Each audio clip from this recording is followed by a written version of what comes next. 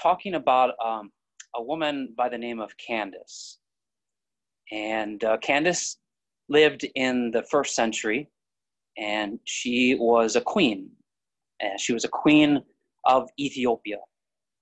And it's interesting that we have her name because the story I want to tell you here at the beginning really doesn't involve her so much as it involves someone who was her servant. And his name, we don't know. So we know her name. Her name was Candace. She was queen of Ethiopia. And she had this servant. We don't know his name, but the story, it really centers on him. So as a queen, you can imagine she was very wealthy.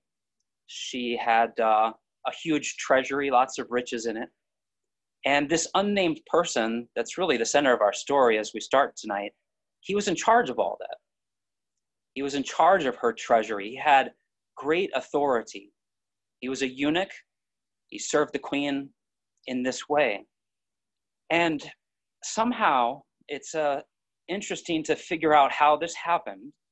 But all the way down there in Ethiopia, he had a desire to travel all the way to Jerusalem from Ethiopia. That's probably, I went on Google Earth to find out just about how far. They got a cool feature where you can drag a line and find out about the distance from one place to another. It's about 1,500 miles somewhere in Ethiopia, all the way up to Jerusalem, about 1,500 miles. That's like from here to Colorado. Of course, he made that journey, on as many people would, either on camel or a donkey or a horse, a chariot. And it's amazing to think that this man went 1,500 miles to Jerusalem, where the temple of the Lord was, so that he could worship the Lord. And perhaps it was while he was there that he acquired a scroll. And it was a copy of the writings of one of the Old Testament prophets. And we'll get back to that in just a minute. Our story also involves a man named Philip. So you have this Ethiopian eunuch, in charge of the treasury of this queen, and he goes all the way to Jerusalem. He's a part of our story, and so was this man named Philip. He was a servant of God.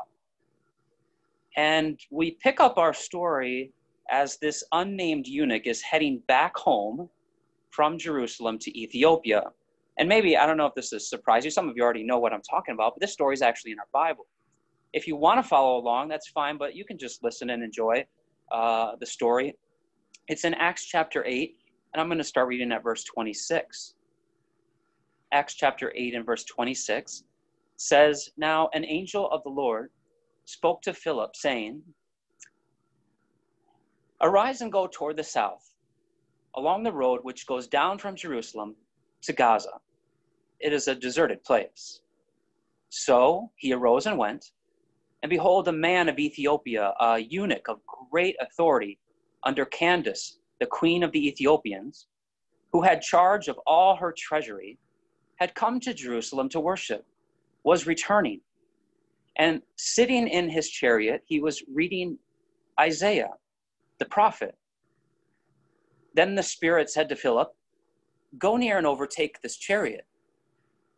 So Philip ran to him and heard him reading the prophet Isaiah and said, 'Do you understand what you are reading?' And he said, 'How can I, unless someone guides me?' And he asked Philip to come up and sit with him.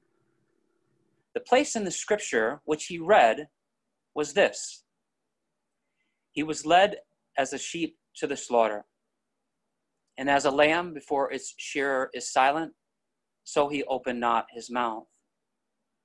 In his humiliation, his justice was taken away. And who will declare his generation? For his life is taken from the earth.'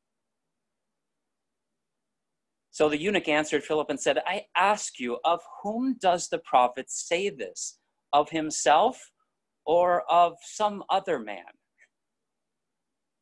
Now, you and I, we can smile as we think about that passage that the eunuch was reading in Isaiah. We know who that is, right? We know who that's speaking about. It's a curious thing to picture this man just perplexed as he read this, wondering, who is this talking about? Is the writer talking about himself? Or I like how he says it, is this some other man? It says, then Philip opened his mouth, and beginning at this scripture, he preached Jesus to him. Now, and we already knew that. We knew that the passage was speaking of Jesus. But this man did not know, and so it would have been so fun to see this man come to understand who this prophecy was speaking about. Hundreds of years before Jesus was ever born, the prophets like Isaiah were speaking of the suffering of the Messiah and of the humiliation of the Messiah and of the death of the Messiah. Those verses in Isaiah that he was reading, they make us think of Good Friday, don't they? Think of Jesus, especially the picture of a lamb. And I hope tonight in particular that we really grab a hold of the sweetness of that way of looking at him as a lamb, seeing him bound, being led away to the cross, to the slaughter, silent and humiliated, being treated unjustly, and even being killed. As the prophet Isaiah said, his life is taken from the earth. And what an image for us to have on such a day as today, you know? To think of our Savior as a lamb.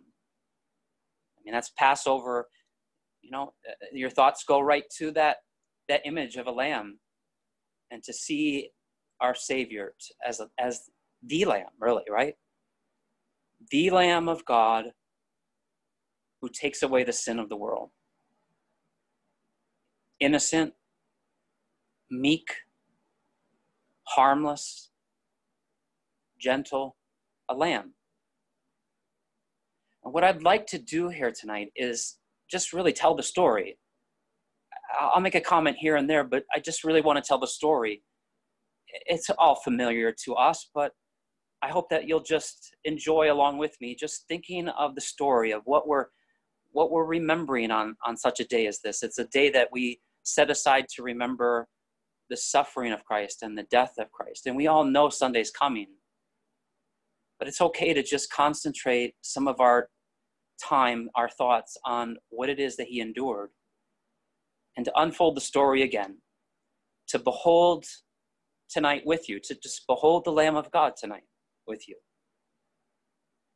To think of him being bound again. To think of him being led away and silent, innocent, meek, harmless, and gentle, humiliated. All of these things that even the prophet Isaiah spoke about.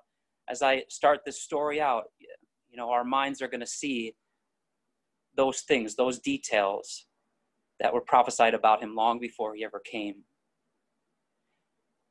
You won't be able to follow along too well because what I did was I went through all four Gospels and I kind of just took things from each Gospel, put it together as one story with some of the details that we find in all four Gospels. So just enjoy the story. You know, it's a true story, obviously.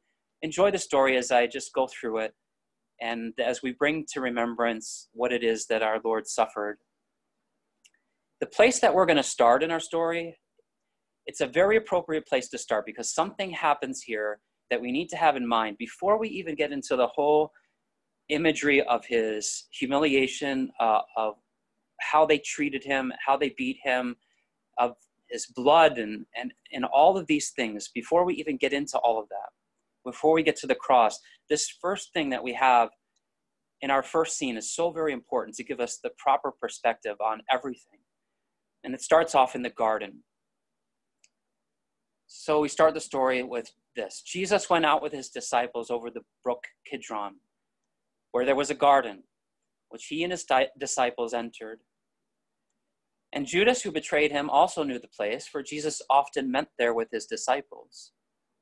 Then Judas, having received a detachment of troops and officers from the chief priests and Pharisees, came there with lanterns, torches, and weapons. Jesus, therefore, knowing all things that would come upon him, went forward and said to them, "Whom are you seeking?"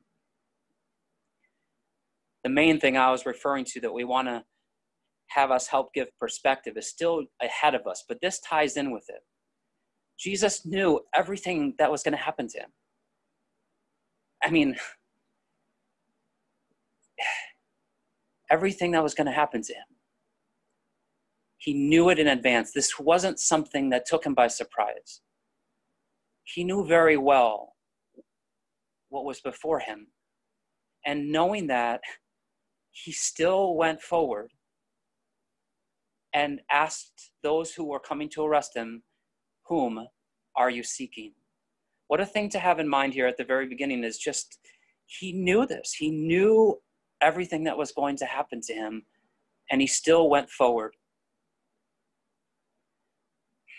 They answered him, "Jesus of Nazareth." Jesus said to them, "I am he." And Judas, who betrayed him, also stood with them. Now when he said to them, "I am he," they drew back and fell to the ground. I think many of us know this detail here in the story. John's the only one who tells us about it. What a fascinating detail. And this is the one that I was referring to, that we want to make sure that before we even get into these passages about his suffering, that we recognize that as they came to arrest him, he spoke, and those enemies of his, they drew back and they fell to the ground. What a scene to imagine. It reminds us that the Lord said, "I lay down my life that I may take it again." And I love this. No one takes it from me. Don't you love that? No one takes it from me. But I lay it down of myself. I have power to lay it down, and I have power to take it again. So what a great thing to just have in mind as we move forward into some of these very sorrowful scenes and details, that we know he knew what was going to happen. He knew it, and he went forward into it anyways. And as they came to arrest him, he showed forth his power, drove his enemies to the ground, and yet from that moment after, he would allow himself to be bound, to be led away, to be taken to the cross. So the story continues. Then Simon Peter, having a sword, drew it and struck the high priest's servant and cut off his right ear. So Jesus said to Peter, "Put your sword into your sheath. Shall I not drink the cup which my Father has given me?" We kind of stumble over that thought of what that means, the cup that the Father had given our Lord to drink, that cup of suffering, the cup of wrath, what that entailed. And the Lord took it, the Lord accepted it, and the time had come now for him to drink it. Then the detachment of troops and the captain of the officers of the Jews arrested Jesus and bound him. And here's the first time we're going to hear this. We'll hear it a few times. And they led him away. And I just want you, along with me, to just get that image of a sheep being led off to the slaughter. And here, Jesus, he's shown his power, but now he submits to what it is that's going to take place. And they bind him and they lead him away. I don't know if you can picture that. They arrive at Annas' place. It says the high priest then asked Jesus about his disciples and his doctrine. Jesus answered him, "I spoke openly to the world. I always taught in synagogues and in the temple where all the Jews meet, and in secret I have said nothing. Why do you ask me? Ask those who have heard me what I said to them. Indeed, they know what I said." And when he said these things, one of the officers who stood by struck Jesus with the palm of his hand, saying, do you answer the high priest like that? I pause on this place here because it seems that this is the first time ever that someone actually strikes the Lord. It's the first time recorded that someone actually strikes him. And it's pretty monumental here, what is about to take place. And here's just a hint of what it is that's coming. He strikes Jesus with the palm of his hand. Jesus answered him, if I have spoken evil, bear witness of the evil, but if well, why do you strike me? Then Annas sent him bound to Caiaphas, the high priest. And they led Jesus away. Again, I won't say this every time, but just to make sure we're getting that imagery here. And they led Jesus away. Just the lamb is going off. This meek and humble, quiet lamb is being led off. They led Jesus away to the high priest. And with him were assembled all the chief priests, the elders, and the scribes. Now the chief priests and all the council sought testimony against Jesus to put him to death, but they found none. For many bore false witness against him, but their testimonies were not consistent. And the high priest stood up in the midst and asked Jesus, saying, do you answer nothing? What is it these men testify against you? But he kept silent and answered nothing. Right there's that prophecy, right? There's that prophecy of Isaiah that as a lamb before its shearers is silent, so he opened not his mouth. And here they are hurling every kind of accusation. It doesn't even matter if it lines up with what everyone else is saying. It doesn't matter if it's true, obviously. And they're hurling everything against him, and he answers nothing. He's silent. Again, the high priest asked him, saying to him, are you the Christ, the Son of the Blessed? Jesus said, I am. And you will see the Son of Man sitting at the right hand of the power and coming with the clouds of heaven. Then the high priest tore his clothes and said, what further need do we have of witnesses? You have heard the blasphemy. What do you think? And they all condemned him to be deserving of death. And, we marvel a lot of the details of what takes place on this evening. And this next detail, it says, and some began to spit on him. The humiliation, and to blindfold him, and to beat him, and to say to him, prophesy. And the officers received him with blows. Immediately in the morning, the chief priests held a consultation with the elders and scribes and the whole council. They bound Jesus, led him away, and delivered him to Pilate. And Pilate asked him, are you the king of the Jews? He answered and said to him, it is as you say. And the chief priests accused him of many things, but he answered nothing. And Pilate asked him again, saying, do you answer nothing? See how many things of which they accuse you. But Jesus still answered nothing, so that Pilate marveled. I'm sure he never saw anything like that. He probably never saw anything like that. So Pilate said to the chief priests and the crowd, I find no fault in this man. This will come up, again, I won't bring it up every time, but just to draw your attention to the fact that the Lord was innocent. Just as that lamb that sacrificed that Passover, that lamb was innocent. I find no fault in this man, he said. But they were the more fierce, saying, he stirs up the people, teaching throughout all Judea, beginning from Galilee to this place. When Pilate heard this, he asked if the man were a Galilean. As soon as he knew that he belonged to Herod's jurisdiction, he sent him to Herod, who was also in Jerusalem at that time. Now, when Herod saw Jesus, he was exceedingly glad, For he desired for a long time to see him, because he had heard many things about him, and he hoped to see some miracle done by him. And he questioned him with many words, but he answered him nothing. And the chief priests and scribes stood and vehemently accused him. Then Herod, with his men of war, treated him with contempt and mocked him, arrayed him in a gorgeous robe, and sent him back to Pilate. Pilate went out again to the Jews and said, I find no fault in him at all. But you have a custom that I should release someone to you at the Passover. Do you therefore want me to release to you the King of the Jews? Then they all cried again, saying, not this man, but Barabbas. Now Barabbas was a robber.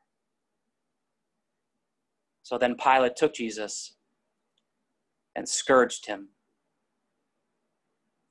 And we know it's passed over so briefly, just a couple of words. They scourged him. I'm just thinking now from memory of the prophets in the Psalms saying, the plowers have plowed my back. They made their furrows long. And just as a farmer takes the edge of his plow and digs it into the earth and opens it up so that he can plant, the psalmist, in speaking of the Messiah's suffering, says, they've done that to my back. As they scourged him.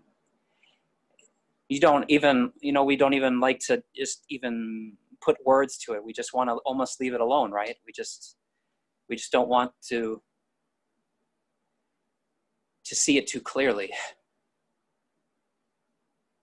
Then the soldiers led him away into the hall called Praetorium. And they called together the whole garrison.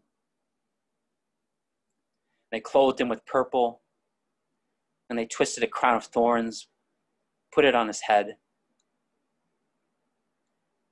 and began to salute him, Hail, King of the Jews.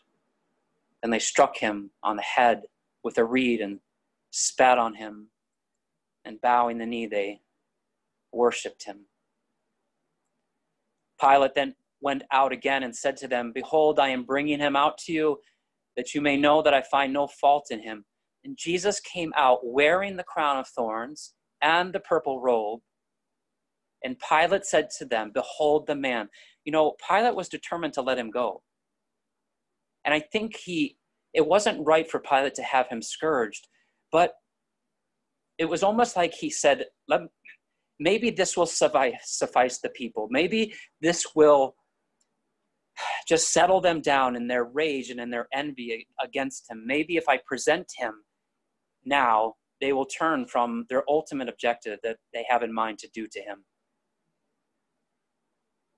But that's not what happened. Therefore, when the chief priests and officers saw him, they cried out, saying, Crucify him, crucify him. Pilate said to them, You take him and crucify him, for I find no fault in him. The Jews answered, We have a law, and according to the law he ought to die, because he made himself the Son of God. Therefore, when Pilate heard that saying, he was the more afraid. I didn't include this part of the story, but you'll remember that Pilate's wife, she was tormented in a dream, and she sent to her husband, Don't have anything to do with that just man. I've suffered many things in a dream because of him. And I wonder if when he got that message, it unsettled him. And now here the people are saying that he claimed to be the Son of God. And when he heard that, he was the more afraid. He went again into the Praetorium and said to Jesus, Where are you from? But Jesus gave him no answer. Can I just remind you again to just that picture of the Lamb, just this innocent, silent one, this pure one.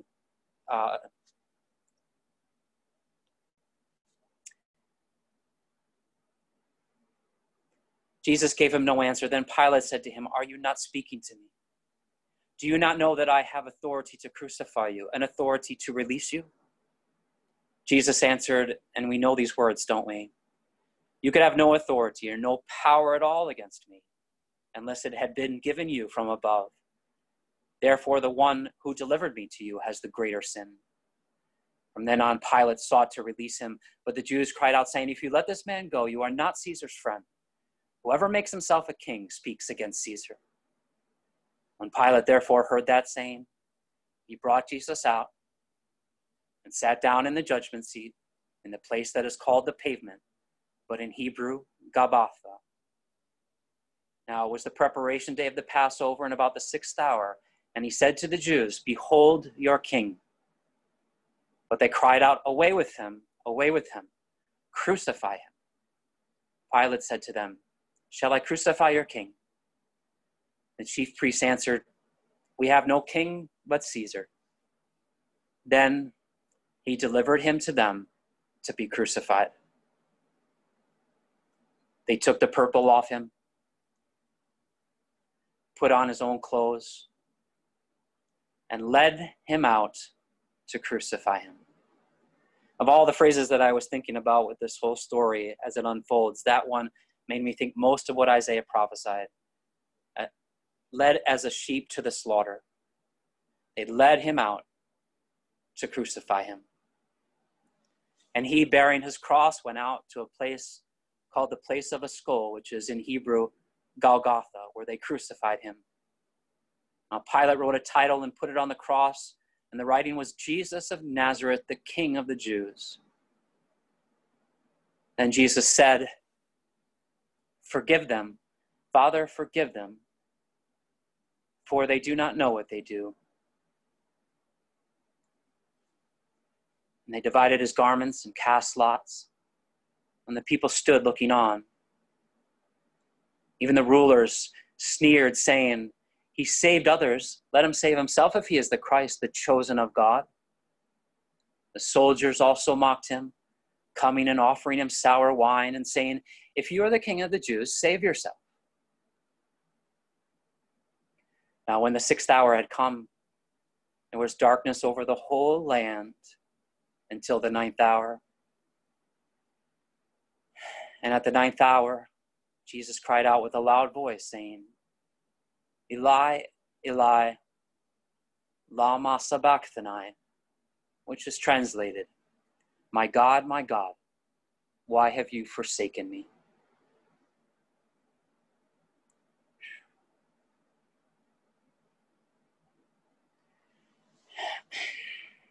Jesus, knowing that all things were now accomplished, that the scripture might be fulfilled, said, "I thirst." Now a vessel full of sour wine was sitting there. They filled a sponge with sour wine, put it on hyssop, and put it to his mouth. So when Jesus had received the sour wine, he said, we just love this, right? We love these words. He said, "It is finished." And when Jesus had cried out with a loud voice, he said, "Father, into your hands I commit my spirit." Having said this, he breathed his last. Bowing his head, he gave up his spirit.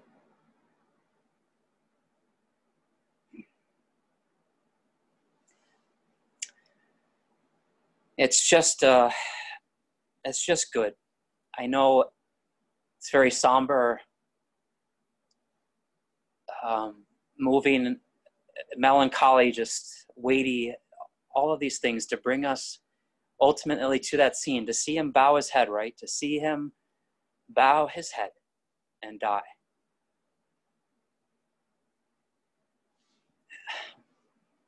But this is what he came to do, right? He came to give his life.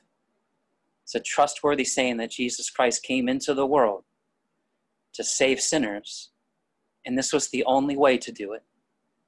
He had to lay down his life.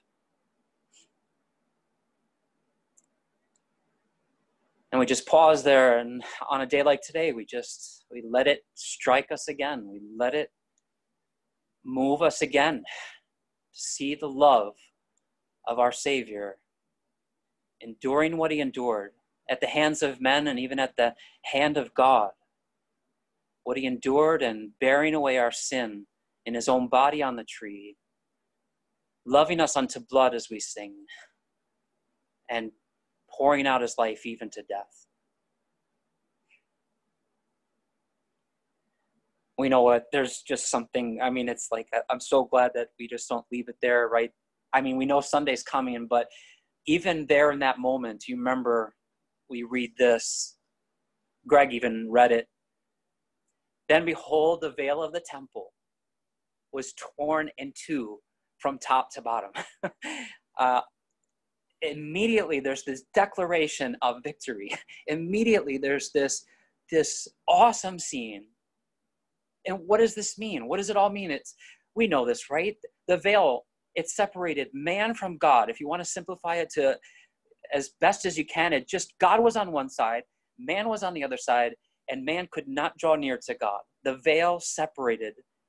Even the high priest could only go in one day, a year, and I'm sure he was quite terrified when he went in there, and this veil just separated.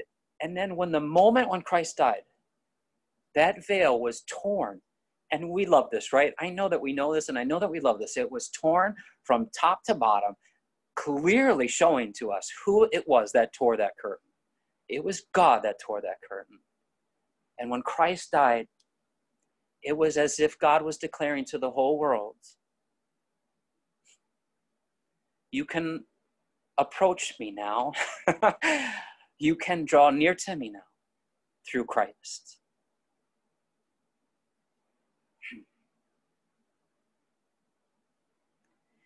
Not only that, it says the earth quaked, the rocks were split. I mean, when he bowed his head, I mean,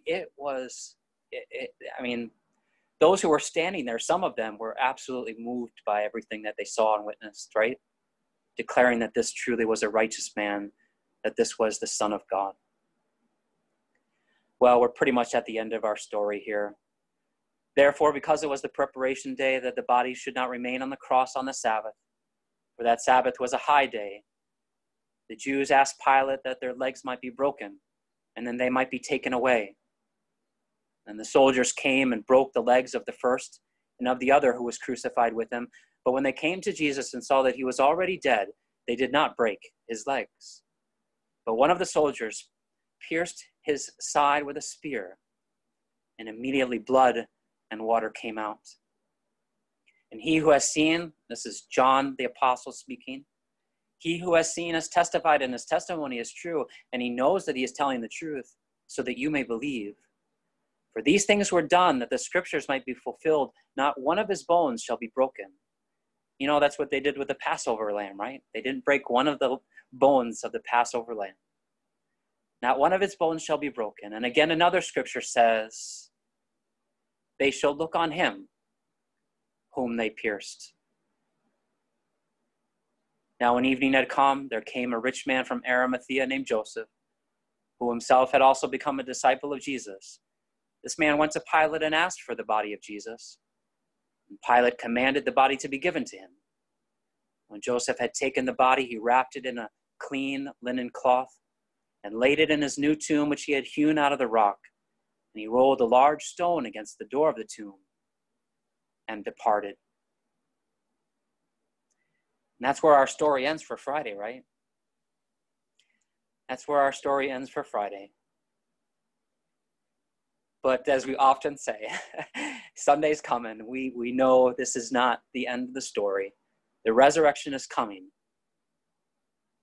But it's okay tonight, anyways. It's okay this evening to just let our focus fall on him as the Lamb led to the slaughter. This is our Savior. It was a lamb. I'll read the verse again that we started off with, the word that Ethiopian eunuch was reading. He was led as a lamb to the slaughter, as a sheep to the slaughter, and as a lamb before its shearers is silent, so he opened not his mouth. In his humiliation, his justice was taken away, and who will declare his generation? For his life is taken from the earth. Of whom does this speak? That's what he asked, right? Of whom does this speak? Asked the Ethiopian eunuch. It speaks of Jesus. It speaks of our Savior, the Lamb of God, who takes away the sin of the world. one who loved us and gave himself for us. May our hearts just, be filled with affection for him, May our lives be marked by devotion to him. And may our eyes be longing to see him, to behold him, right? We've beheld the Lamb of God tonight by faith through the scriptures. One day we're going to see him face to face. This very one who loved us unto blood. We're going to see him, the one who gave his life for us. So I hope you enjoyed just doing that with me tonight and just going through the familiar, the old story. Tell me the old story. Well, that's kind of what we did, right? And I hope our hearts are just filled with a warmth for him, a love and devotion for him. Let's just close in prayer. Our precious Savior, it's such a delight to have thought about you tonight. Some of these scenes, these images are tough for us, and we wonder at them. We kind of stand in awe of them, and yet they're written for us to know these things in your word.